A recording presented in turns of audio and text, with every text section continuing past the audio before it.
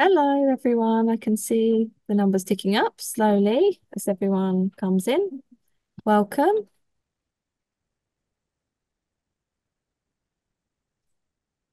Welcome to everyone joining.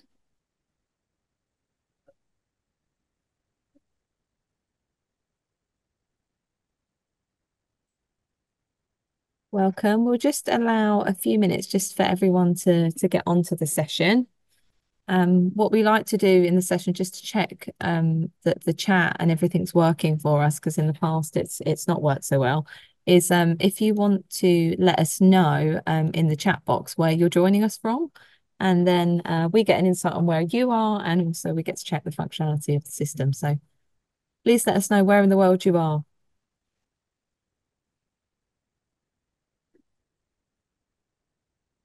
Ah, Turkey, lovely. I've actually been planning a trip for CCLS to Turkey this morning. Noor's in Amman. Kazuki in Japan, welcome. Pratik in India, in London as well. I'm in London at the moment, near campus. Kenya, France, Belgium, India, Vietnam, Philippines, another Japan, Geneva, amazing. Indonesia, yeah, quite. Indonesia, welcome. China, fabulous. It's always nice to see. And it's always a really nice reflection of the diverse community of students that we attract to Queen Mary, and particularly to study law with us. Iran, China, welcome, fabulous. Thank you so much. So we've got quite a few of you in, so I think we'll kind of get started with the introduction so we don't hold off any longer. Hello everyone. My name is Charlotte Burton. I'm the marketing manager for the Centre for Commercial Law Studies. I'm based here in London. And today we've got one of our Discovery series webinars with Dr. Filip Saranovic, who will introduce himself in a moment. But this session is about studying postgraduate law at Queen Mary. So it's our most generic session. It covers the broadest range of topics about studying postgraduate law with us. So whether you've already made an application or you're thinking about it, this is a really good session just to get some information for you. The session will run for around an hour. We'll have a presentation from Filip, and then we'll have some time for questions at the end as well. How we'll run is that you can use either the question and answer or the chat box to ask some questions. If your question is very specific, I will answer those as we go along while the presentation is going on. Or if there's something that's more broader that would be beneficial for everyone to hear the answer to, I might save it for the end. So please do not worry if I haven't answered your question. It might just be that I'm saving it for everyone to hear the answer to in the Q&A session.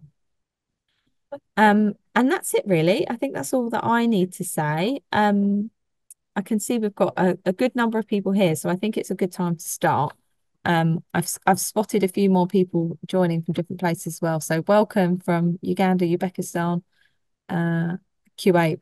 Amazing. So Filip, I'm going to pass over to you. Many thanks, Charlotte, and welcome everybody, and thanks for joining today's session. As Charlotte mentioned, my name is Filip Saranovic. I'm the director of International Shipping Law Program, the one of the LLM specialized programs at CCLS. I also have some other roles actually here at CCLS, including the Director of Postgraduate Research. I think which puts me in a fairly good position to tell you a little bit more also about research at CCLS and particularly student research and dissertations, of which I'm in charge of, and I oversee the process of allocating dissertations and also advising students in a number of sessions during induction and throughout the year on their research on the LLM program. So I'll tell you some key facts about our program. So the Centre for Commercial Law Studies is located in central London in Lincoln's Inn Fields. The nearest tube station is Holborn Station on the Central Line, which also has Piccadilly Line. We're really, really well connected by public transport, and most importantly, I think for you, we are really in the heart of what we call legal London, and I'll explain that in a moment.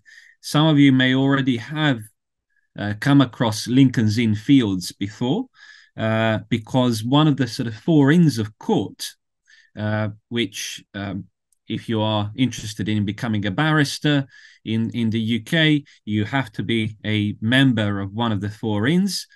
The largest of the four inns, Lincoln's Inn, is located approximately 2 minutes walk from us, and which is why our address is Lincoln's Inn Fields, which is the park next to Lincoln's Inn.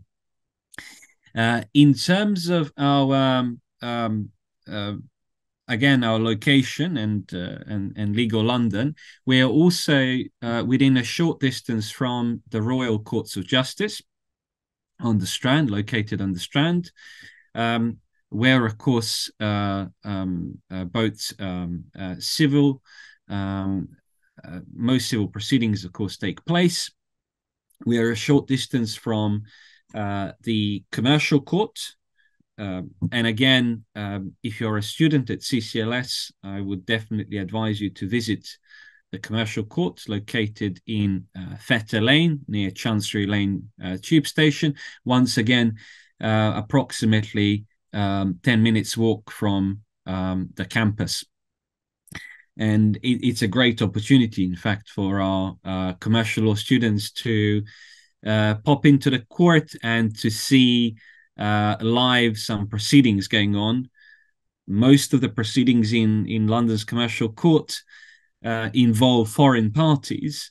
In fact, over 50% of the cases involve both the claimant and the defendant from overseas. So it's a very international court in itself, even though it's based in London. We also are a short distance from the Institute of Advanced Legal Studies Library. This is, I would say, the most attractive library for our LLM students, and the one that they use most often. Once again, this is located approximately 10 minutes walk, close to Russell Square tube station. So again, walking distance from CCLS. So really, I would say the location could not be any better for an LLM student interested in, broadly speaking, commercial law. We have a number of even barristers' chambers literally across the road at the same address, Lincoln's Inn Fields. We have Mishcon de Rea, one of the reputable international law firms, again, next door to us. So next to CCLS, the building next to CCLS is occupied by Mishcon de Rea. And we sometimes actually even do events and executive education courses together with Mishcon de Rea.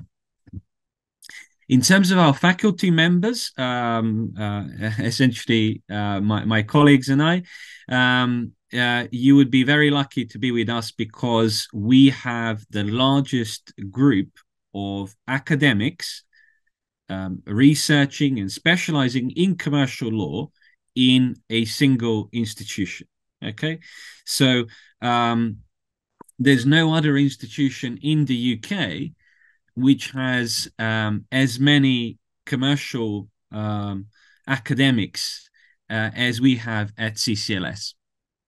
So for this reason, we are lucky to offer a wide and diverse range of LLM programs, ranging from energy law, intellectual property law, technology, media and telecommunications, banking and finance, insurance and reinsurance. There's a LLM with a specialism in insurance and reinsurance. Again, probably the only institution in the UK which offers that.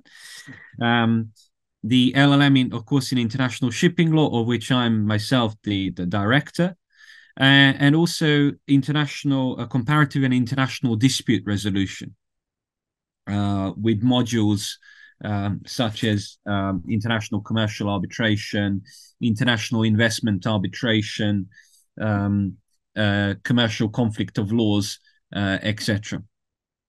I'm happy, of course, to answer specific questions about programs or modules in the session.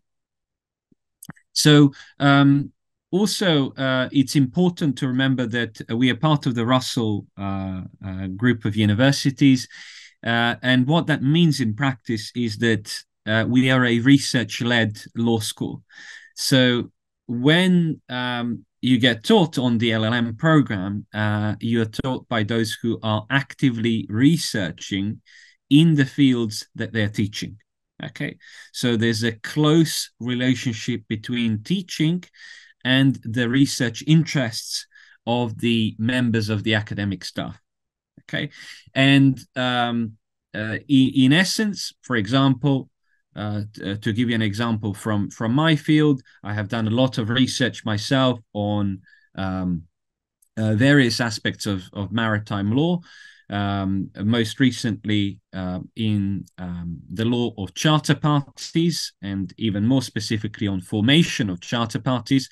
And one of my first sessions on the module called Charter Parties Law and Practice is formation of charter parties, and I integrate my own research. I integrate the findings from the journal articles that I have published into the sessions that I deliver for my students. Okay, and there are many, of course, other examples. Another module I teach is called Maritime Conflict of Laws, and as part of that module, I integrate my research on freezing injunctions in private international law, which is a book that I have published in 2022. Okay, and the same applies, of course, to all of my other colleagues. For example, our director, Professor Yanis Kokoris, has recently finished writing a book on competition law, and he will be using, of course, that as part of his teaching in competition law modules, and also when he supervises dissertation students in the area of competition law. So we also have a number of pro bono legal clinics. Again, this is a great opportunity for LLM students to get involved in pro bono work. They are supervised by qualified practitioners as part of the sort of Q Legal Center and the Queen Mary Legal Advice Center. And what students do is they have an opportunity to work with qualified practitioners, normally solicitors, qualified solicitors, to provide legal advice to, broadly speaking, the local community, which for Q Legal includes startup businesses and small entrepreneurs. Okay, so very, very exciting for students to get involved with that. And nowadays, you may have also heard that the Solicitor Regulation Authority in the UK, which regulates solicitors, actually is very keen for students to get involved with pro bono work in legal clinics at universities while they're studying either for the LLM or their undergraduate studies. And much of that actually experience will nowadays count towards a professional qualification for solicitors, if, of course, any of you are interested in that career route in the future. We also have a large and diverse PhD community. in fact, one of the largest, again, groups of PhD students, more than 120 students researching different areas of the law. So almost in every single area that we have academics, ranging again from shipping to energy to banking and finance, we have PhD students in that area. Okay, so if, for example, after the LLM, you attempted to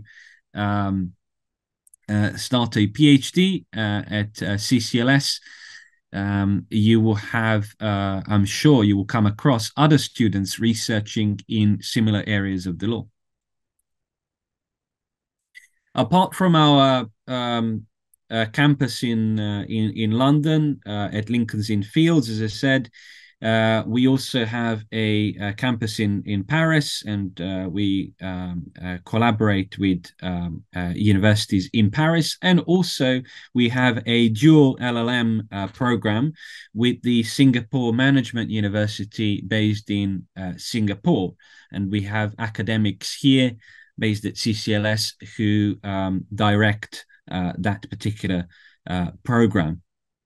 I think for further questions about Paris and Singapore, I would advise you to get in touch with Charlotte, and she'll be happy to sort of answer any of your questions on that.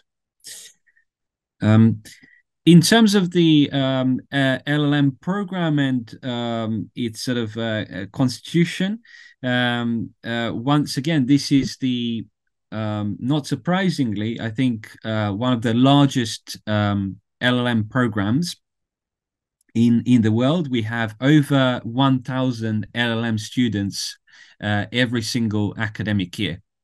Okay, and out of those approximately 1,000 students, we have normally almost 90% of the students from overseas, and as I can see today from the chat and the sort of countries that have been mentioned, we always have students from pretty much, well, from every continent and from a lot of countries, usually from over 150 different countries. So, in other words, you would be joining a very diverse, very international group of students, and you will have an opportunity to meet all of them while studying for your LLM. In many ways, I always say to my own students during inductions, the LLM program is not just about, education itself and being taught by the best academics in commercial law. It is also equally, I think, about making connections and friends. And for that reason, I think it's really helpful to have students from so many different countries and to make connections which will be useful not only in your personal but also in your professional life later on as commercial lawyers. Most of what we do nowadays in commercial law, everything almost has a cross-border element. If you go into legal practice, cases have a foreign element all the time, and you will come across different jurisdictions, different legal systems, different applicable laws, different potential for recognition and enforcement of judgments from one jurisdiction into another. So it's really, really important to keep a good network of connections around the world. That being said, I think I'm happy for any of you to add me to on LinkedIn if you want to, and for us to keep in touch after this session. So feel free to find me on LinkedIn and add me. And as I don't consider myself a celebrity. You do not need to follow me on LinkedIn. You're welcome to add me as a connection. In terms of what we are offering, I already mentioned we have a number of different programs, specialist programs. We also have a general LLM whereby you are free to select any modules from any program. And even if you are on sort of a specialist program, such as international shipping law or insurance law, you're also welcome to select modules from, to some extent, from other programs. So there's space for you to select modules from, for example, international and comparative dispute resolution, or from energy law, or from the IP program. So there's always room to combine modules from different programs. Right, I'll move on to that. That takes me nicely to the next slide. So in terms of the structure and how many modules you need to take, you need to have 180 credits worth of modules. Okay, so 180 credits of taught modules. To put this into perspective, in terms of the structure of our modules, they are either 30 credit modules or 15 credit modules. And we also have, for some programs, a 30 credit dissertation. In some programs, the dissertation is compulsory. So, for example, in insurance and in shipping program, the dissertation is a compulsory module worth 30 credits. There are other specialisms, such as the intellectual property law specialism, where dissertation is optional.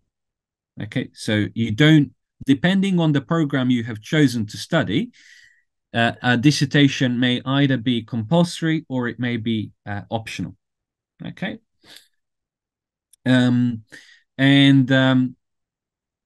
Some of you, of course, may be particularly keen on a dissertation. It's also the case that many potential employers, depending again on the sort of field of commercial law, are particularly keen actually to see a student research project, such as a dissertation. Okay, so particularly I would say for the UK market, a dissertation, in my view, is definitely an advantage if you're looking to go, for example, into a commercial law orientated law firm, or even more so if you want to qualify as a barrister in the UK. An extended research project, such as a dissertation, is a big advantage, in my view, in terms of employability. Okay, so out of the 180 credits, at least 120 credits must be from the modules accredited on your chosen stream or your specialism. So, for example, if you have decided to take intellectual property law as your specialism, your specialist LLM, then 120 credits worth of modules must be from the IP program. Okay, and then the rest, okay, no more than 60 credits may come from other LLM programs. That gives you plenty of room, as I said earlier, to take modules from other programs. Why? Because 60 credits can be split into either two 30 credit modules, or you could have four 15 credit modules. Okay, so it could be two 15 credit modules, for example, from the shipping program. It could be two 15 credit modules from the energy law program, and the rest, your 120, could be or has to be from your chosen specialism. For those of you that we also always have students on the general LLM program as well. The general LLM program, you're free to take any modules from any program then without any restrictions. Okay, and some students may prefer that. Again, this may depend on their sort of career plans, where they want to work, which country where they work. Some, again, in some jurisdictions, they're very keen on specialized programs. I know from my former students. And in other jurisdictions, a general LLM program is very attractive and gives you sort of perhaps some further diversity in terms of your modules. Okay. Regarding the dissertation, as I said, I'm the director of postgraduate taught research. So I oversee the entire dissertation process for all of our students at CCLS. And I also allocate supervisors to our students on all of the LLM programs. So not just my program, but also programs directed by other colleagues. The dissertation is a student research project. You are allocated a supervisor with whom you will have at least 3 meetings. They could be either in-person meetings, they could sometimes be online meetings, depending on the time of the year. For example, as most of our students at CCLS tend to spend the majority of time working on their dissertation during the summer months. So the exams for term modules in term 2 take place in May.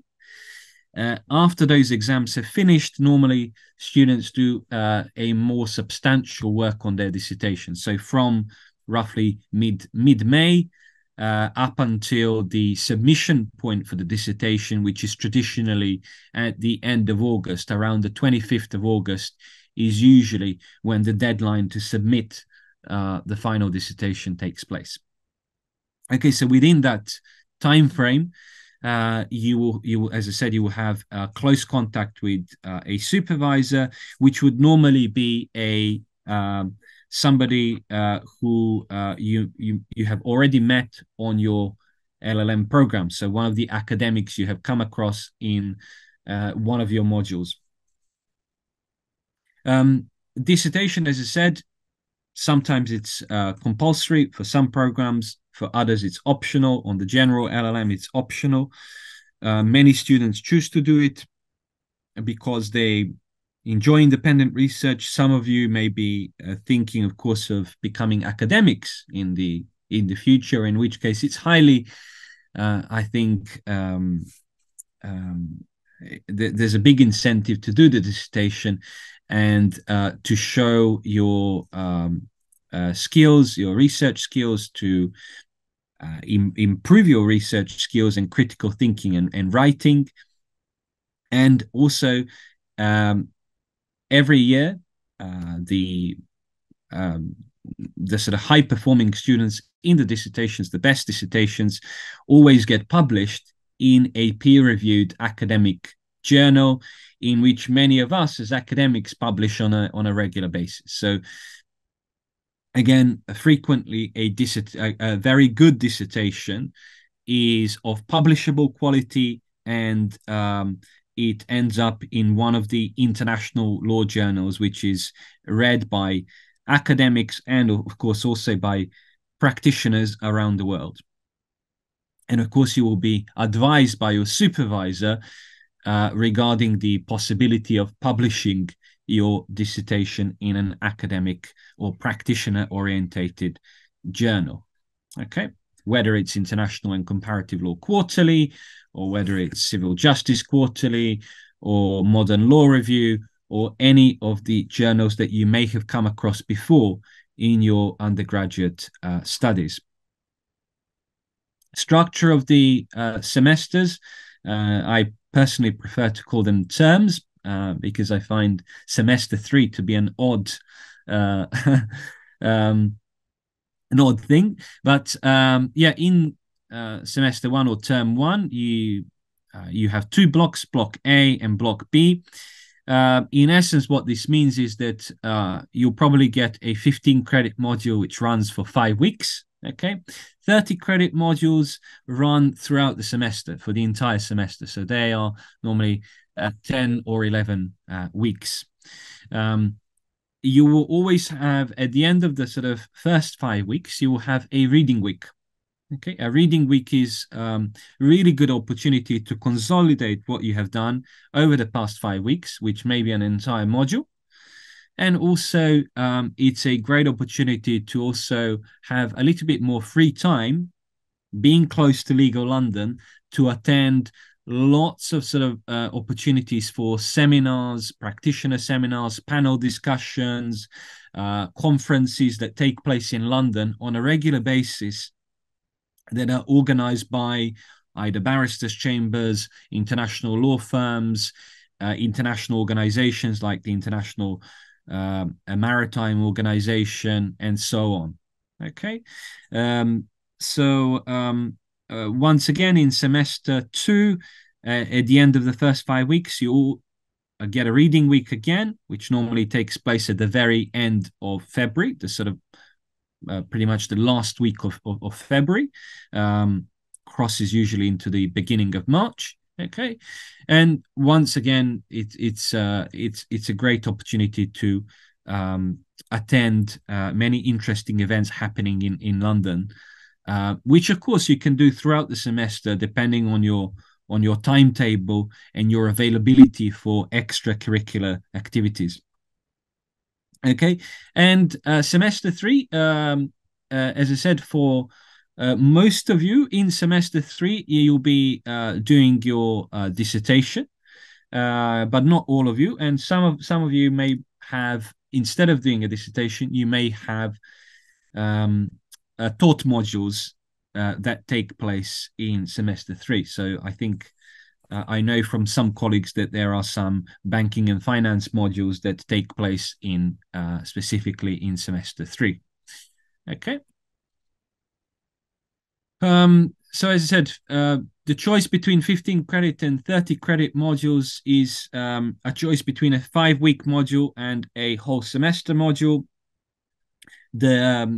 A great thing about 15 credit modules is you can do it gives you an opportunity to do more subjects and to cover more subjects during the LLM, rather than being restricted to, like at some universities, you're restricted to, for example, 4 modules during the entire LLM. So what the advantage at CCLS is you can take quite a lot of modules, provided you stay, as I said, within the 180 credit total.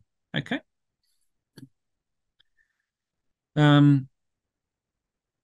Eligibility requirements. In terms of your undergraduate degree, it needs to be an upper second class honors degree, so a 2-1, or of course an equivalent from abroad. So it has to be a degree with a substantial law content. In some circumstances, we may consider also a lower second class degree, a 2-2.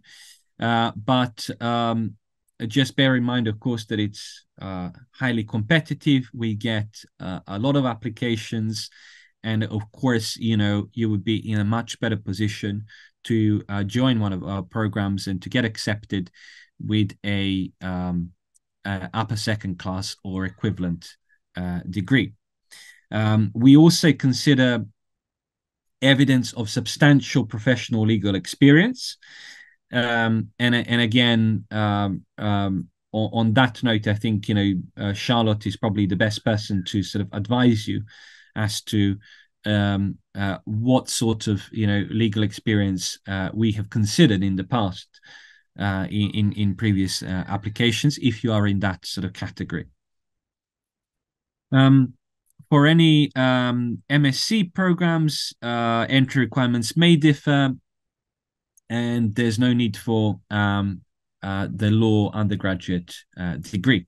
Okay, but the easy thing about entry requirements is that everything in much more detail actually is available online on the various program-specific pages. So if you haven't had an opportunity to do so before, I advise you to take a close look at the website if you are looking at the entry requirements.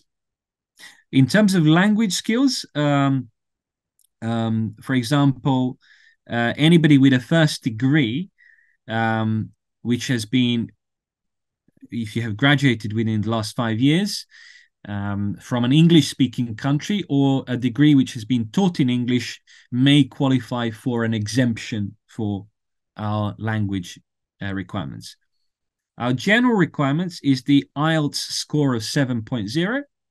Okay, so 7 in writing. You don't have to have 7 in reading. Can be 5.5 in reading. And the same applies to listening and speaking. So it has to be an overall score of 7, including 7 in writing. So these are, I think, the important bits. Okay, and there's more information on language requirements on the website, again, in considerably more detail. Okay. In terms of fees, it's 18,850 for home students, and for any overseas students, it's 29,950.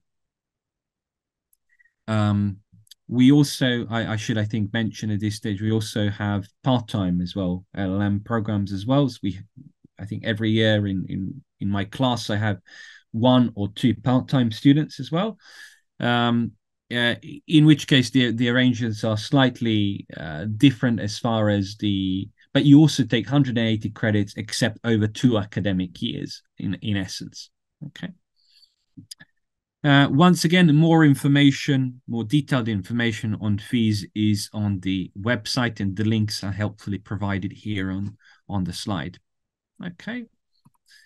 Funding opportunities. There are a number of scholarships ranging from the Roy Good Scholarship, which is essentially half tuition fee waiver available for all students on LLM and MSc. LLM scholarships, these only cover international student tuition fees. We have also a close relationship I mentioned before with Mishcon de Rare, who are next door to us. There's the Mishcon de Rare scholarship. I think for these, it's really important to visit the website and find out more, because there are, of course, specific requirements for each scholarship. And I sort of have to confess, actually, here that as far as scholarships are concerned, I'm personally not familiar with the requirements for each and every scholarship that has been listed here. However, I think I'm here to sort of draw to your attention the different types of scholarships that we have, so that you can check and find out more specific information on them. And I'm sure, again, if you get in touch with Charlotte, she will be able to help you further with any questions about scholarships. We also have good pastoral care, and we have the advice and counselling service with specialist support on both financial issues and other issues. And that service may be accessed as soon as you apply for a place at Queen Mary. Okay, so you don't have to wait to be enrolled on the course. Okay. In terms of employability, well, I can speak in terms of employability from my programs, and I can tell you, I mean, I know the position is very similar for programs directed by other colleagues, but in essence, we do have high rates of employment. We keep a lot of sort of statistics on this, and I know, for example, from last year, we have a number of students from the International Shipping Law Program and the Insurance Law Program that I closely also work with colleagues on that program, and a number of them have actually secured positions in law firms, in protection and indemnity clubs, which is basically ship owners, insurers, also in companies specializing in fuel, for example, for vessels, bunkering. There are many examples. Some of them are currently doing long-term internships, long-term positions as senior paralegals. It's really a sort of good range of employers have sort of taken our students from every single year that I have been at CCLS. So yes, I mean, there are, of course, other specialist research centers, and just to sort of give you, again, one example close to sort of my area, we have the Institute of Shipping, Insurance and Aviation Law. Okay, so we even actually have, I haven't actually mentioned this before in the slide, we even have modules on aviation law. Very few universities, possibly maybe 3 institutions around the world, have modules on aviation law. Okay, we also have modules on things like animal law. So modules on fashion law. I think we're the only institution with a module on fashion law. So it's really, if you sort of take a deeper look at what we offer, it's really a huge number of modules that you can choose from. And a lot of research centers are based at CCLS. Okay, so groups of academics researching a particular area coming together at CCLS. Okay.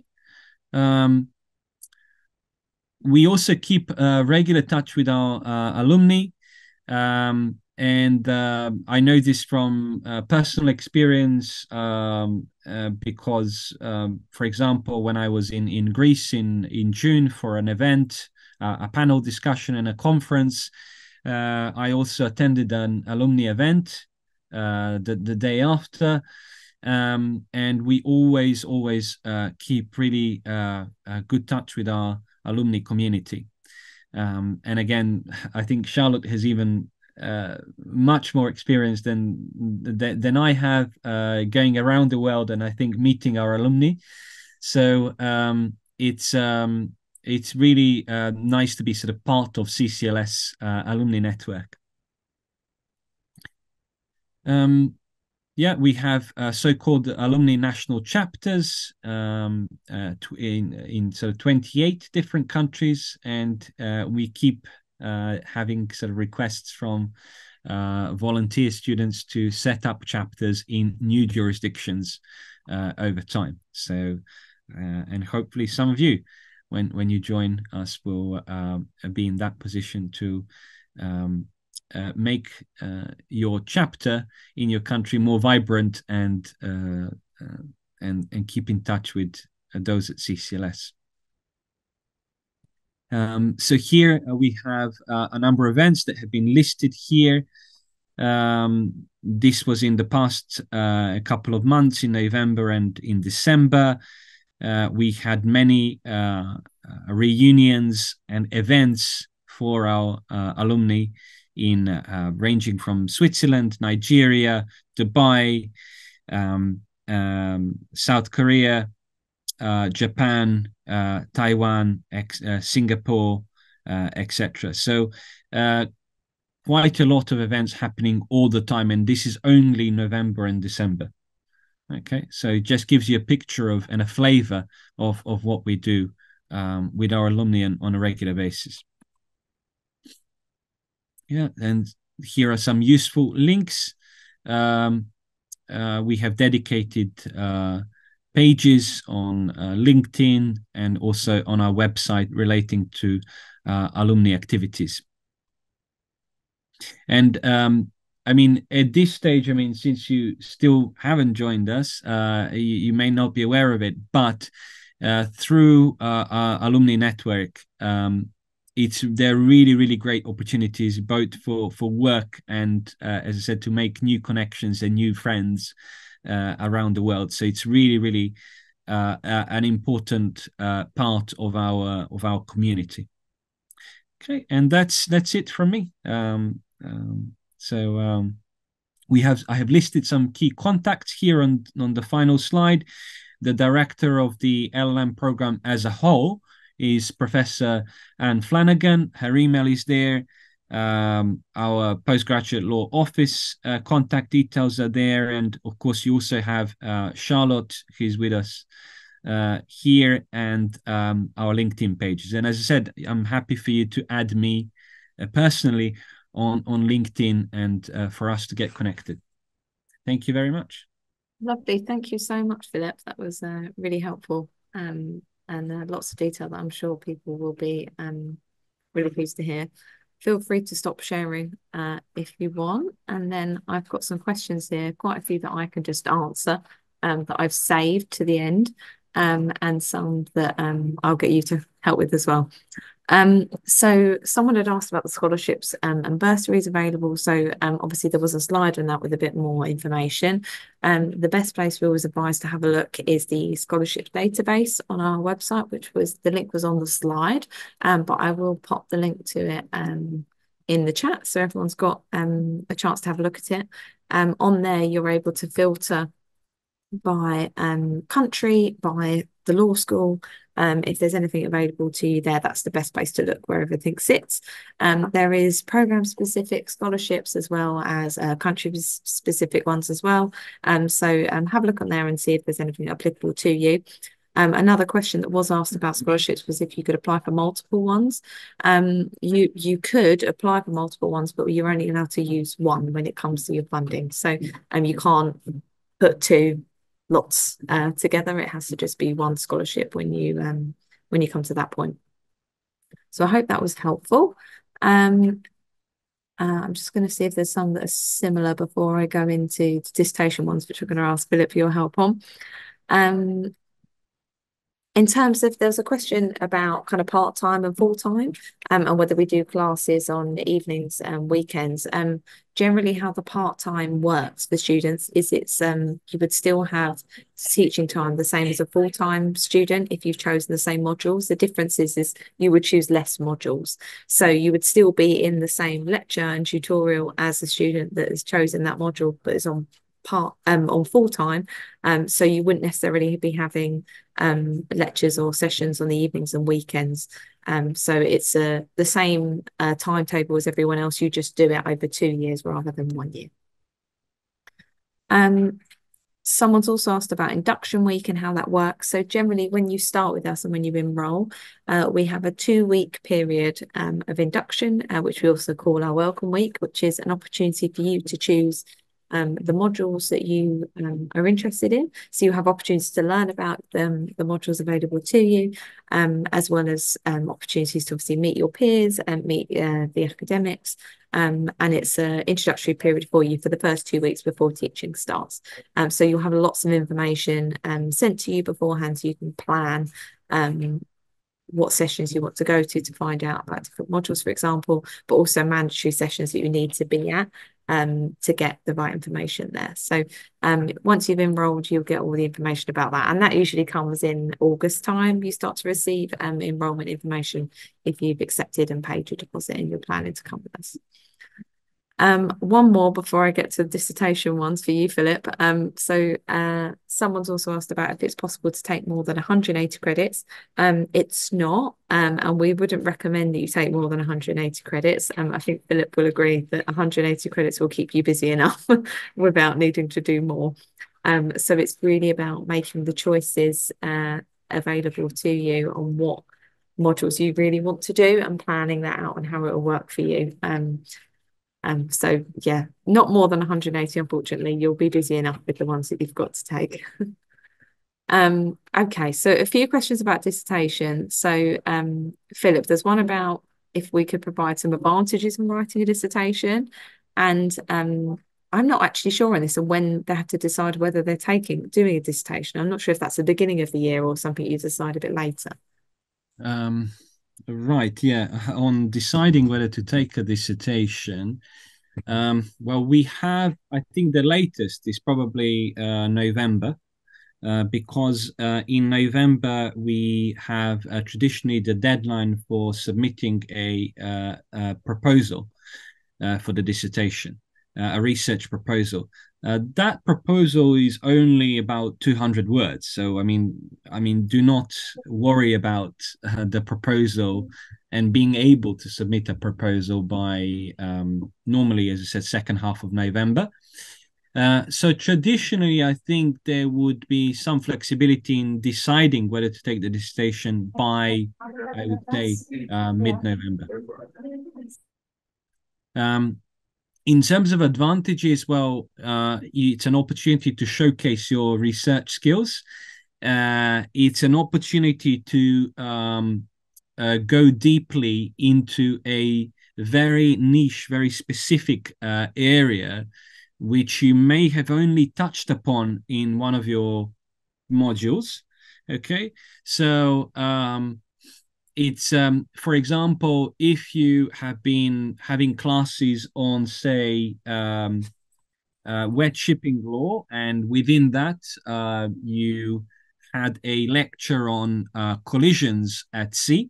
Okay, um, you may have come across the possibility in the future of autonomous vessels, and the implications of autonomous shipping generally on the law of collisions. However, because you had a 3-hour lecture on collisions, you have maybe spent 10 minutes or so talking about autonomous shipping and the future. A dissertation would enable you to spend a good few months reading, researching, and writing deeply on a very, very, for example, specific topic. In my example, autonomous shipping and collisions. And it's an opportunity to get to be supervised and to get feedback from an academic with a keen interest in your topic. The other advantage, of course, is particularly for those who wish to pursue further academic studies, namely a PhD. I think for any PhD application, it is important for a university to see that you are actually keen on research, that you have spent a significant amount of time already doing research and writing on an extended project in your earlier studies. And again, there are professions like I mentioned barristers, for example, who place a lot of emphasis on legal research, where a dissertation is similar to, for example, a very detailed legal opinion on a case. Okay, so it has many advantages for both employability and, as I said, further academic education. Thank you, Philip. I hope I wasn't distracting moving around. I just had some noisy people come and sit by me. So I didn't want anyone in the background. That's really helpful. Thank you. So just another question that I can answer. I've answered a few as been going on. One that'll be helpful for everyone, actually. Someone's asked, is it possible to apply in May or June to start in September? Yes, you can apply at any time. We would encourage you to apply as early as possible. The applications close in September, but I would say don't wait until September to apply, particularly if you're an international student, because you've got visa processes to go through. You can apply in May or June, that's totally fine. Just be aware that it might take a little bit longer for the admission team to get back to you, because they get very busy as the time goes on, because they've got a lot more to process. So we would say the earlier the better, just to try and get a response quickly. I always think it's worth saying that it doesn't cost you anything to make an application. So if you're a bit unsure, there's no harm in making an application to us, and the admissions team will get back to you. If not, please feel free to use the email address that you can see on the screen, and I can, which will come through to me and the team, and we can try and advise you as much as possible. I'm going to take the last two that I can see here, and then we're going to close up because we'll keep going. So someone's asked particularly about the Paris program. I can talk about the Paris program a lot. I think it's a fantastic opportunity. So the professors and the lecturers who teach in the London campus are the same. So when you take an LLM for our Paris program, you'll still be taught by Queen Mary academics. You're taught in English. The only difference is you're doing it in Paris. The teaching format is slightly different because you're taught on block rather than in a structure that you would traditionally see. So your teaching is usually, I believe, across 3 days, and you'll have intense teaching blocks as the academic is traveling over to teach. Then you'll have a bit longer time off compared to if you were having teaching spread across a whole week, where you might have a session in the morning on a Monday and a session on the morning and the afternoon on a Tuesday, and maybe a Wednesday off, for example. So that's the differences that we have there. Lastly, for any kind of questions about IELTS, the best thing to do is have a look on the English language requirements that we have on the website.